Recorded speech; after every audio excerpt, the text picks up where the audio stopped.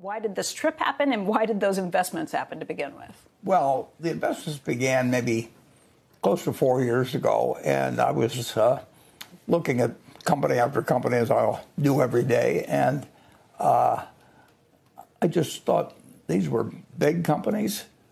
They were companies that I generally understood what they did. Somewhat similar to Berkshire in that they owned lots of different interests, and they were selling at what I thought was a ridiculous price, particularly the price compared to the interest rates prevailing at that time. And so I started buying all five of the five largest trading companies, and by my 90th birthday, August 30th of 2000, whatever it was. 2020. And we had bought just somewhat over 5% of each company, and we were buying identical amounts. So we announced at that time that we bought this 5% interest in each of the five. I wrote a letter to the CEOs of each of the companies saying the same thing, that we would never buy, Berkshire would never buy more than 9.9% without their consent. And that was my word. It was Berkshire Hathaway's word, and they all welcomed us in, and their results have exceeded our expectations since we purchased the group. I think their dividends on average have gone up 70% or something like that, and we now own 7.4% of each of the companies, and I just Greg and I together, we wanted to come over and talk to them, and so we got on a NetJets plane and plug and flew over, and we have had a terrific time meeting each of the five sequentially over the last 2 days, and it's been fascinating. And we feel even better about what we couldn't feel better about the investment. And over that time, we've sold periodically yen-denominated bonds. So more or less, we don't do it precisely, but we've insulated ourselves from exchange rate changes. So it's worked out very well so far, but we'll be in these stocks 10, 20 years. I mean, we weren't buying with the idea they go next week, next month, next year. But we have had revelations about each of the companies that, well, Greg and I are just fascinated by it. Right. Was it worth the trip?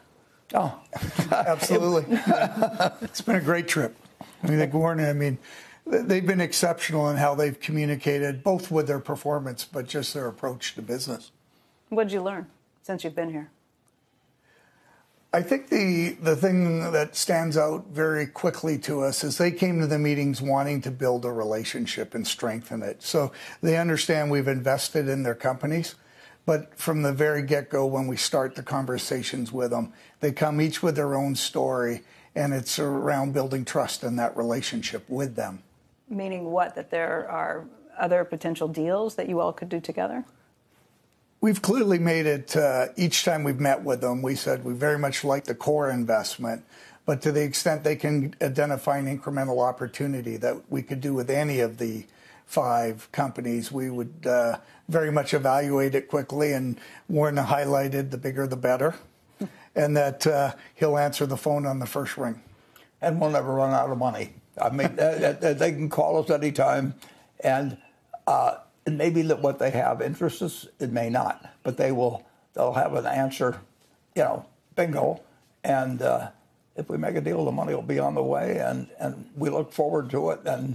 And I'm just astounded at how they're all different and they're all the same at the same time. I mean, we learned about 5 different individual companies, but it was not exactly what we expected. It was better than we expected in every respect. People look at this and say, okay, Warren Buffett is putting his stamp of approval on investing in Japan. basically. Is that an accurate read? Well, it was an accurate read, but it was an accurate read a couple of years ago, too. I mean, I was confounded by the fact that we could buy into these companies and, in effect, have an earnings yield of maybe 14% or something like that with dividends that would grow. They actually grew 70% during that time. And the people were investing their money at 1/4% or nothing. And that 1/4%, if they put it out for many years, wasn't going to grow, and the 14% was more likely to grow than not. And if that didn't look like something sensible to me, that's as easy as it gets. But it's turned out to be better than I thought it would be.